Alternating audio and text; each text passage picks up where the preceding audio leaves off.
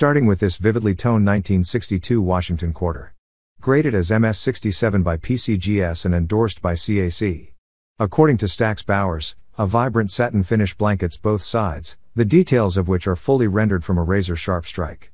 Beautifully toned, as well, rich midnight blue and steel gray iridescence is largely confined to the peripheries. It was sold for $2,232.50. Here is 1952 Franklin half dollar with full bell lines.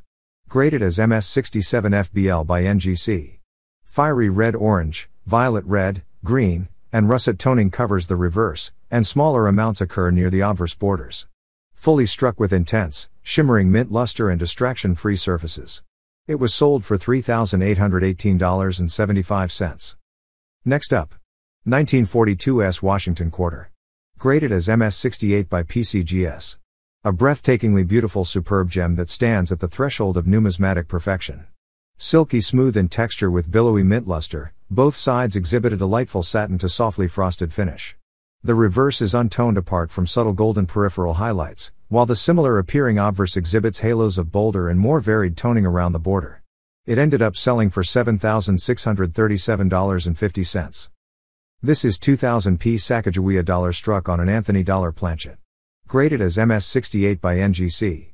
An outstanding gem example of this transitional error, created when one of the planchets intended for a 1999 Susan B. Anthony dollar got mixed into the planchets being fed into the presses striking Sacagawea dollars. These issues are known to have been in production simultaneously in late 1999.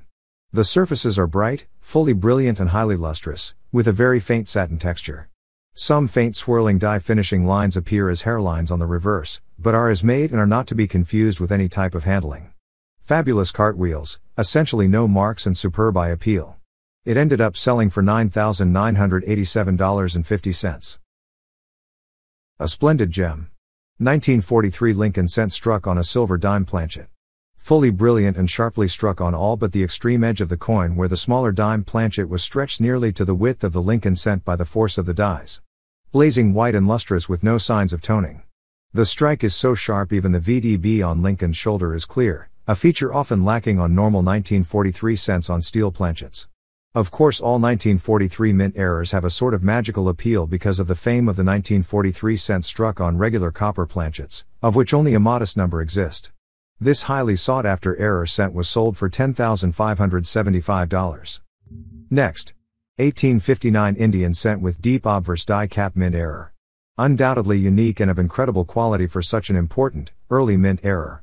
First off, this is a single-year type coin and the first year of the Indian cent design, as a small shield was added to the reverse design beginning in 1860 and the wreath was changed to an oak wreath with open style while the 1859 reverse is only an open laurel wreath with 1 cent at the center.